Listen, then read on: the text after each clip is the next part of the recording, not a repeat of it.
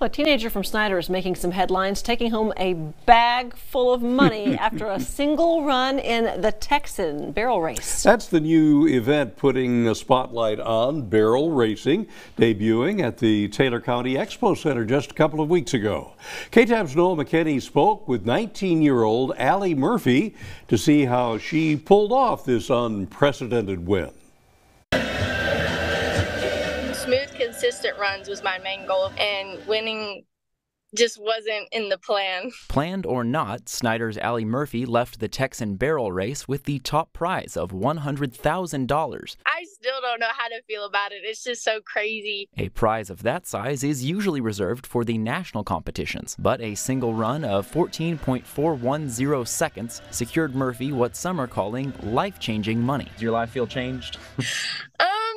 I guess you could say that. It's definitely weird because I'm just a 19-year-old kid. Young though she may be, Murphy has been working at her craft pretty much all her life. My mom rodeoed a lot. That's just kind of how I got into it. I watched her do it for so long. It's a dream come true for both of us. Murphy's mother, Leslie, says seeing her daughter compete was an experience unlike any other. It was amazing to watch it all take place. Murphy says her secret is that she wasn't running for the prize. She was running for herself. Don't focus so much on the win. Try to keep a one-track mind with myself and my horse, and that's all that matters in the moment. A tactic that seems to have paid off and paid out. Murphy saying she's not quite sure how to spend that much money, but Mom has a few ideas. We could possibly be able to look into getting her a house, a down payment for that, or, you know, getting her started in life. But for now, she says she's going to finish out her animal science studies at South Plains College and just maybe try to get her name in the rodeo headlines again. I hope so. I hope that I could